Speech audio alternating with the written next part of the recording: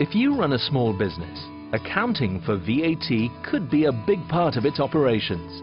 So it might help to know about the different VAT accounting schemes, as choosing a suitable one can save you time and effort.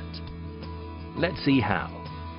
There are quite a few schemes, some of which you can use in combination.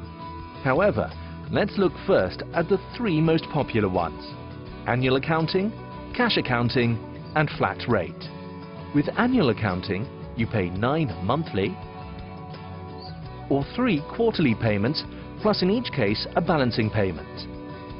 If you've got a new business, these amounts will be estimated by HMRC. When your VAT year ends, you'll pay HMRC the balance or get a refund. It's much easier as you only do a single annual VAT return instead of 4 quarterly returns, and the fixed payments could also help your budgeting.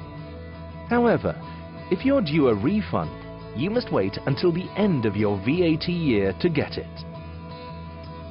If your customers tend to pay after you've invoiced them, the cash accounting scheme could be ideal, as you only pay the VAT to HMRC when customers pay you. And if your customers don't pay, you don't pay the VAT they owe you. You can also reclaim VAT on your purchases, but only after you've paid for them. But this scheme may not be suitable if you use a lot of credit or usually get a monthly repayment of VAT. With the flat rate scheme, the VAT you pay to or claim back from HMRC is a single rate. The actual percentage depends on your type of business. You can join the scheme if your turnover, not including VAT, is below a certain amount. Joining this scheme could reduce your paperwork and free up more time for your business. And you'll get a reduction in the rate in your first year of being VAT registered. So it pays to join the scheme as soon as you're registered for VAT. But be careful.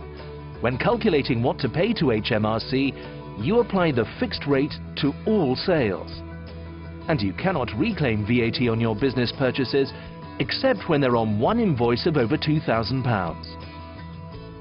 Okay, so that's the three main schemes, but there are more. There are several schemes for retailers, plus a scheme if you trade in second-hand goods, art, antiques, or collectibles. And some trades, such as caterers, retail chemists and florists, have their own special VAT arrangements.